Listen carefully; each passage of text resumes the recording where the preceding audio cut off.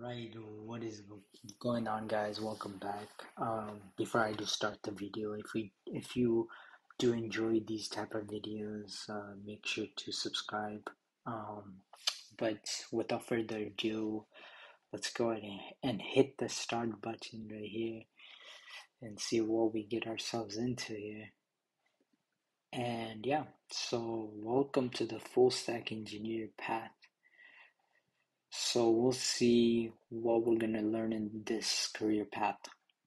So welcome to the full stack engineer career path. In this path, you will encounter all of the major technologies that a full stack developer should know. You will gain foundation in JavaScript programming, be able to use front-end technologies like HTML, CSS, React, and then build secure backends with Node/Express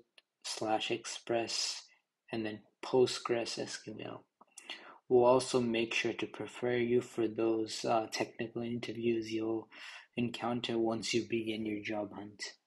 So after this path, you'll be able to set up your own development environment and version control, work with Git and GitHub, write client-side and server-side JavaScript code, create static responsive websites using HTML and CSS, use the popular React front-end framework along with Redux.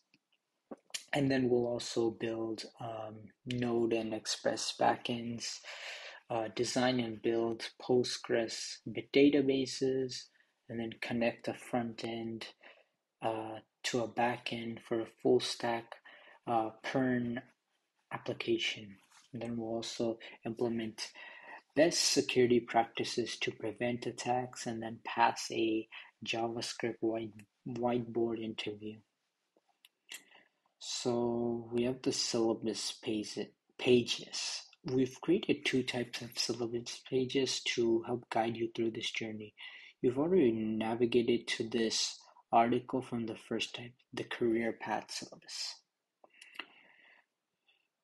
You can use this career path syllabus to see all the topics you'll need to know to become a full stack engineer, or as a tracker for what you've learned and will continue to learn. And from there, you can click on one of the topics listed on the right to access the second type of syllabus, the unit syllabus. Now, the unit syllabus is your go-to guide to your current unit.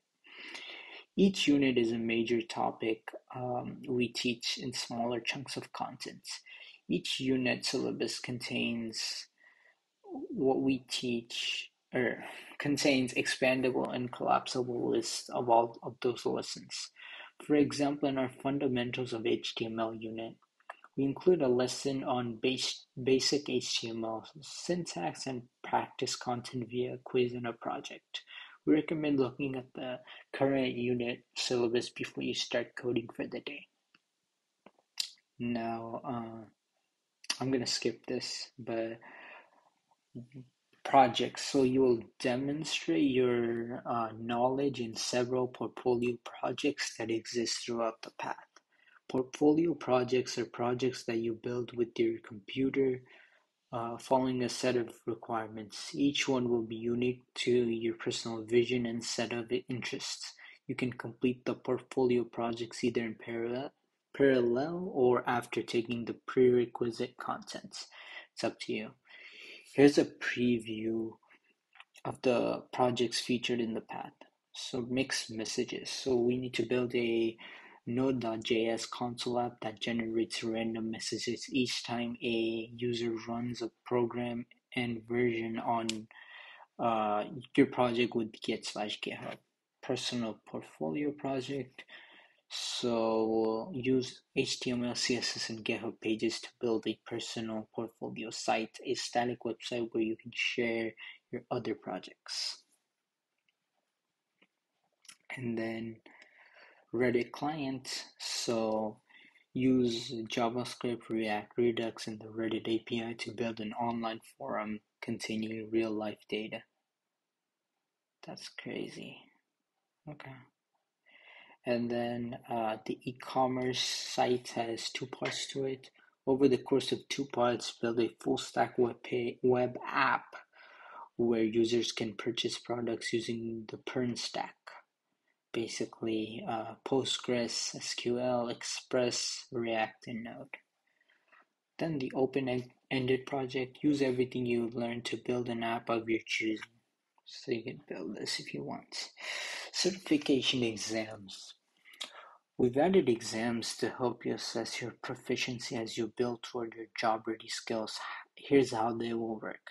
You'll find exams on your full stack career path syllabus page at the end of each section. Each exam assesses your knowledge of the concepts and technologies learned in that section.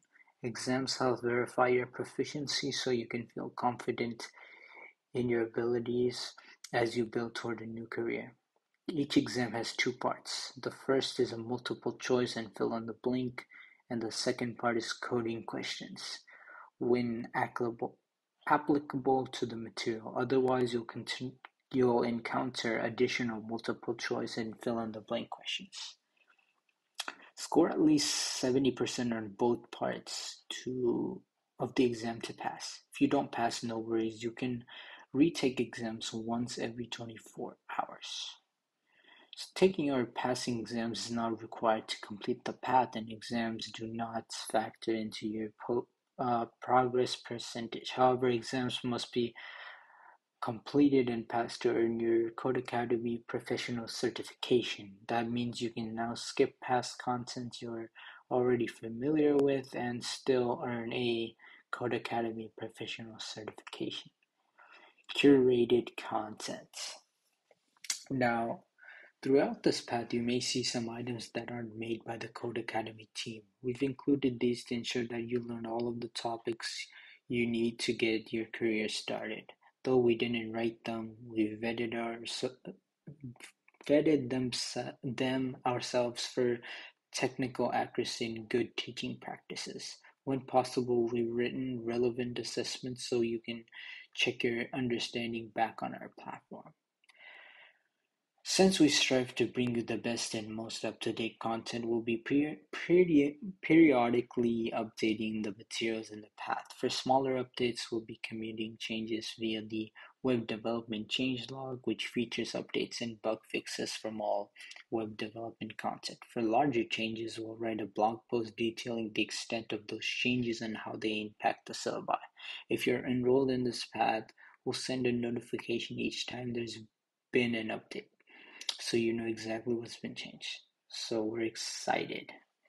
I'm excited too. And then in the next video, we're gonna go ahead and dive into this. But until then, I'll see you guys in the next one.